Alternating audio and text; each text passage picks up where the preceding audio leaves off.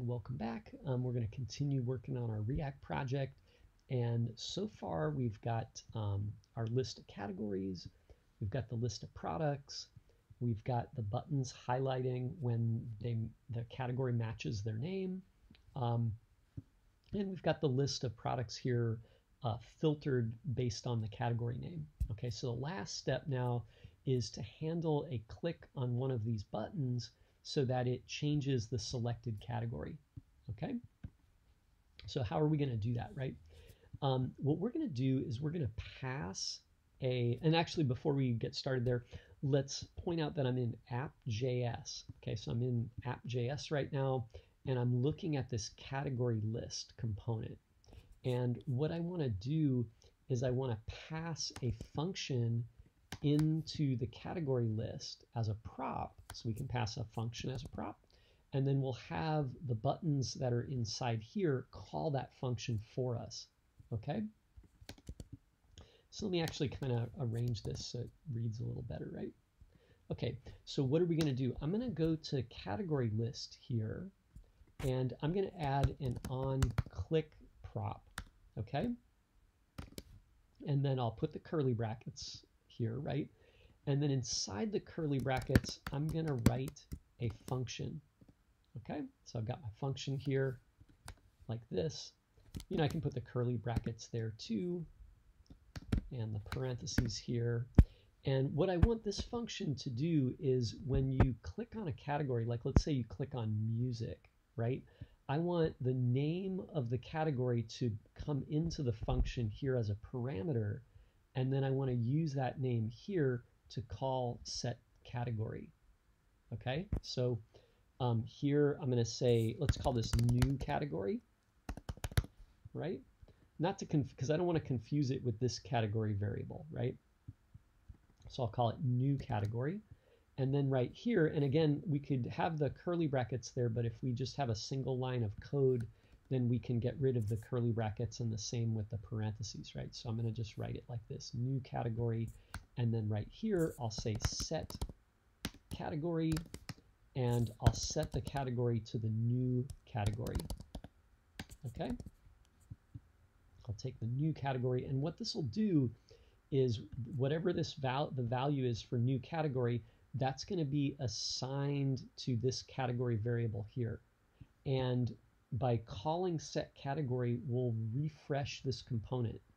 And when we do that, it'll pass the new value for category into your category list, and it'll pass the new category here to the product list. So that'll change the products that are filtered, and this will, when we pass it in here, it'll change which one shows the selected state.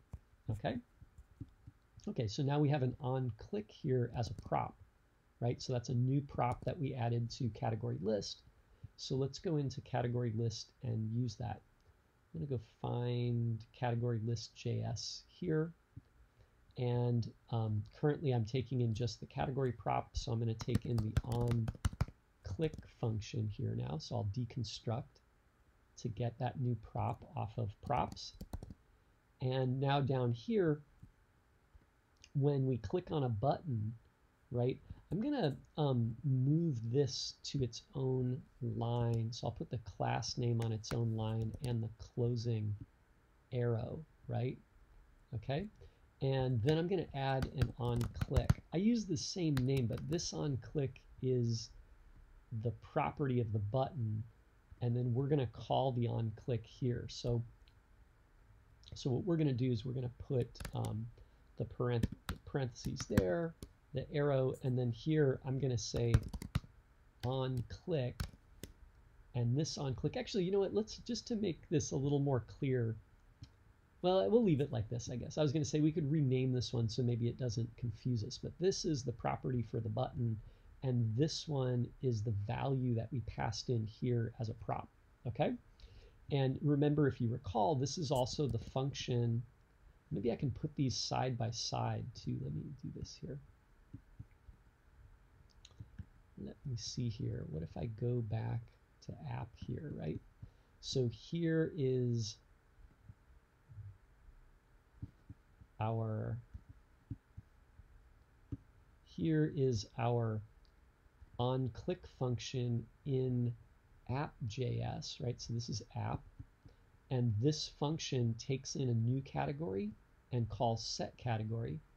So the onClick here is this function, right? So it's going to take in the category name here, and that will set the value here, and then we'll call setCategory, right? Okay, great. So when you click on the button here, I'm going to grab the name from the object, right? So this, our object.name right here is going to be the value that we want to pass in here. So I'm going to choose object.name there, okay? So this is going to be, I have to have the parentheses here if it doesn't take in a parameter, right? So if it's empty, then we put the parentheses there, right? And then I got the arrow, and then we're going to call onClick, okay? So let's give that a try and see how it worked, right? So I'm going to refresh my page here. Oh, electronics, it's got 6 items, and I see 6, right? If I click on baby, it's got 4 items, and then you can see each time I click on this, we're going to pass the name of that product, right, or the name of that category. So the same name that's displayed inside the button. We're going to pass that up to here, and then we're going to get it here in new category, and then we're going to set the category to the new category, right? And when we do that, this component's going to refresh, right? Because we called set category, so that's going to run the file here again, or run this function, and that will set category to new value, right? And then when we do that, all of this stuff runs again, and this gets a new category name, so it highlights the button. And this one down here gets a new category name, so it filters the list at the bottom here, okay? Okay, so that's working pretty good. Okay, so now let's go on to the next challenge. Okay, so I think we've got this one covered here, right? So let's talk about challenge number 10. So this says use components whenever possible. So actually we kind of did this one a little bit because we kind of broke this down into a component. We broke this down into a component. We broke the header into a component. Here's a challenge if you want to continue with that, right? So a couple things that could use componenting or componentization, I don't know what you'd call it, right? But one thing that could happen here is that if you look at the product list, this is doing a lot of work, and then it's printing out the div h2 paragraph, right? This actually could be its own component, right? So this could be broken into a component. You could import it up here, and then these values of name, description, price, and category and rating could all be passed into that component as props. Okay, so that's challenge number 1. Break this down into components. Challenge number 2 is in the category list. So if I look at the category list, this button, actually it's pretty simple, but this button could actually be its own component also.